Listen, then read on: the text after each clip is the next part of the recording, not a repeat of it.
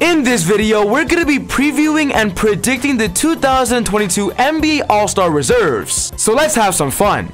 It has officially been announced a few days ago that the NBA All-Star starters were announced. So now the question remains, who will be the other All-Star players? For the Western Conference, the All-Star starters are Stephen Curry, Ja Morant, LeBron James, Andrew Wiggins, and reigning MVP of Nikola Jokic. And of course, once again, LeBron James will represent the West as the captain.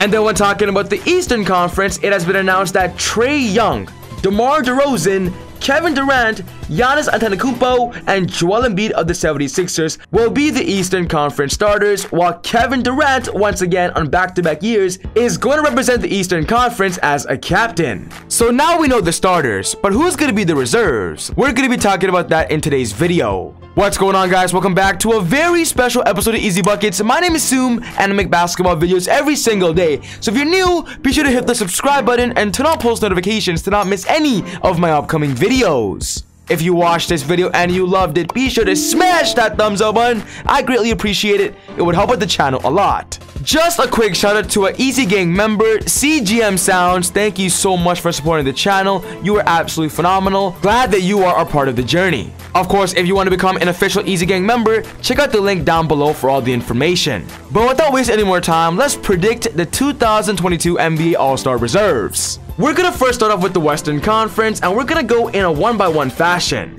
The first player is Chris Paul of the Phoenix Suns, and I believe he will represent the backcourt reserves for the Western Conference, no doubt about it. As of right now, the Phoenix Suns are the first seed in the Western Conference, and they're being led by Chris Paul. And with the Suns just coming back from their finals run, there is a big possibility that with Chris Paul's leadership, they could go right back to that conversation.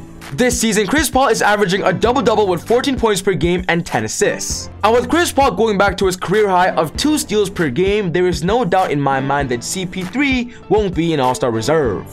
Next up, we got Devin Booker of the Phoenix Suns, Chris Paul's partner, and of course the scoring leader of the Phoenix Suns. He no doubt is going to be an All-Star starter as well. As I mentioned earlier, with the Suns being the first seed in the West, a very competitive conference, there are many talks in the league that fans wanted Devin Booker as the starting shooting guard. And because of the talks that D-Book got snubbed as a starter, there's no doubt in my mind he's going to be an All-Star reserve for the Western Conference.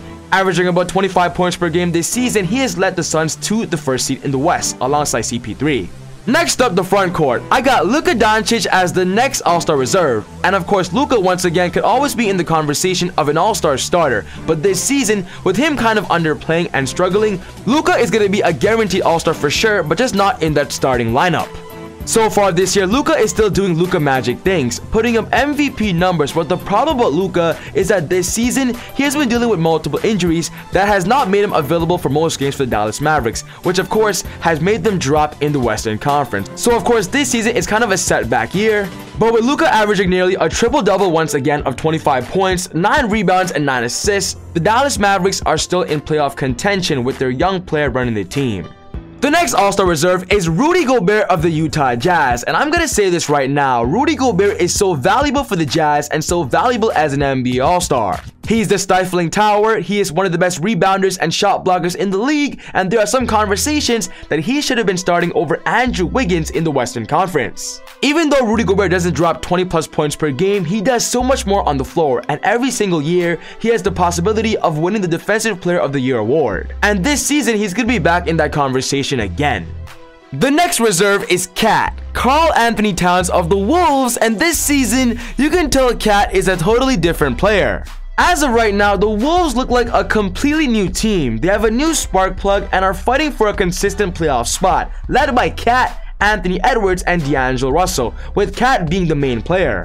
Cat's been super healthy this year, averaging about 24 points, 9 boards, 4 assists, 1 steal, and 1 block, shooting efficiently over 50% from the field goal. And I do believe by the end of this season, they're going to be a team in the play-in tournament with the possibility of actually making the playoffs. Next up, we got Donovan Mitchell of the Utah Jazz, and I believe if Rudy Gobert makes the lineup, Donovan Mitchell definitely has to be in that conversation and join him as well. This year, Donovan Mitchell is the scoring leader for the Jazz, and of course, is still keeping the Jazz competitive and one of the best teams in the Western Conference. And honestly, I do believe he could have been a potential starter if the Jazz would be the first seed in the Western Conference. Donovan Mitchell this year is putting up 25.5 points per game, 5 assists, and shooting a career high of 45% from the field goal line.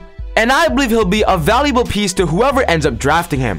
And the final Western Conference starter, I'm putting Dejounte Murray as my final reserve. And oh boy, this was a tough decision. There were so many other options, but I believe that Dejounte Murray deserved the spot. He's the only player in the NBA right now averaging 20 points per game, 9 assists, 9 rebounds, and 2 steals. And of course, even though the Spurs aren't in playoff contention, Dejounte Murray alone individually deserves to be an All-Star. And I'm sure Greg Popovich believes this as well. We are seeing a lot of first-time All-Stars this year, and Dejounte Murray is definitely in that conversation. Shifting over to the Eastern Conference, these are my picks for the All-Star reserves. My first pick is James Harden of the Brooklyn Nets, and in my opinion, I thought James Harden would have been a competitive player to fight Trae Young for the starting lineup, but of course Trae Young ended up getting it. So far this season, with the Brooklyn Nets not having Kyrie for all of their games, and of course Kevin Durant dealing with injuries, a lot of burden has been put on James Harden. And every single night with him healthy, Harden has simply been available and is simply putting up monster numbers. Of course, ever since being traded to Brooklyn, his scoring numbers have dropped, which is why he's not an all-star starter. But of course, with his assists, playmaking, and floor general abilities, he deserves a spot on the reserves for sure. The next reserve is Lamelo Ball of the Charlotte Hornets, and a fun fact for everybody out there, the NBA actually accidentally leaked that Lamelo Ball will be a first-time All-Star and an Eastern Conference reserve. So of course, this is not even a prediction, this is me just telling you guys some news that Lamelo Ball is going to be an official All-Star. Lamelo fans out there, smash that thumbs up button right now, because Lamelo is going to be a first-time All-Star in his second year in the NBA. Amazing.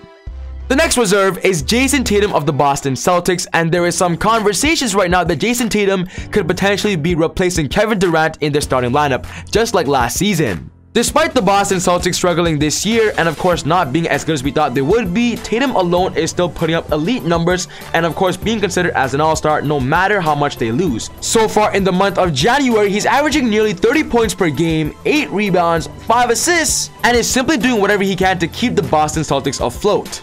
Tatum is honestly a no-brainer as an all-star reserve for sure.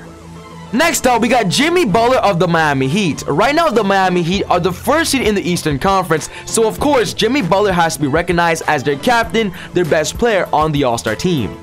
So far this year, Jimmy Butler is averaging about 22 points per game, 6 rebounds, 6 assists, and 2 steals, leading the NBA, and is simply getting a lot of hype about becoming the MVP. Of course, these talks could become more realistic if Jimmy Butler was healthy, because so far this season, he missed a lot of the Miami Heat's games, almost half. But with the Miami Heat being the first seed in the East, a Miami Heat player had to be represented, and of course with Bam Adebayo being injured more than Jimmy Butler, in my opinion, is locked in as a reserve. The next frontcourt player, I'm putting Jarrett Allen of the Cleveland Cavaliers on this list. And honestly guys, Jarrett Allen 100% deserves to be an all-star this year, a first-time all-star. The other frontcourt player fighting for Jarrett Allen is Domantas Sabonis, but this year with the Cavaliers being a totally different team, Jarrett Allen has to be recognized for all the work he does as their starting center. This year, he's averaging about 16 points per game, 11 rebounds, and 1.5 blocks. Very similar to Rudy Gobert numbers, and honestly, the Cavaliers look like a brand new team. Of course, it helps as well that the All-Star game this year is in Cleveland, so of course, it's great to see Jarrett Allen being recognized, and right now, he is a very likely frontcourt target as a reserve.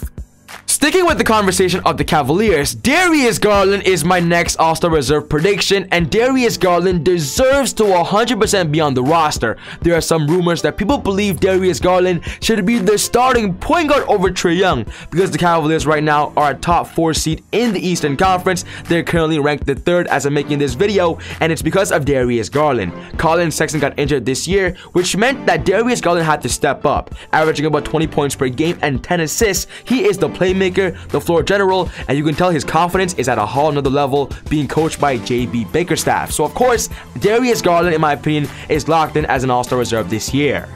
And my last All-Star reserve is Zach Lavine of the Bulls. My final choice was a hard one because there were a lot of Eastern Conference players that could have been chosen. But this season, the Bulls have immediately upgraded, with Zach Lavine being one of their best players and of course their secondary option behind DeMar DeRozan. And right now with Zach Lavine averaging about 25 points per game, from a Bulls team that has not made the playoffs to now a top 2 seed in the Eastern Conference, Zach Lavine has to be recognized for his work and leadership.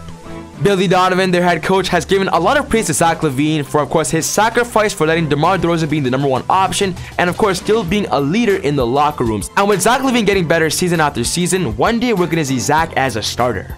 So yes guys, this wraps up my video for today, talking about the NBA All-Star Reserves and predicting who I believe would become the All-Star Reserves. What's most important to me is I want to know your thoughts. Which of these players do you agree with, and which of these players would you swap out with? Put your thoughts down in the comments below. But other than that, take it easy, God bless, and I'll see you all next time on Easy Buckets. Woo!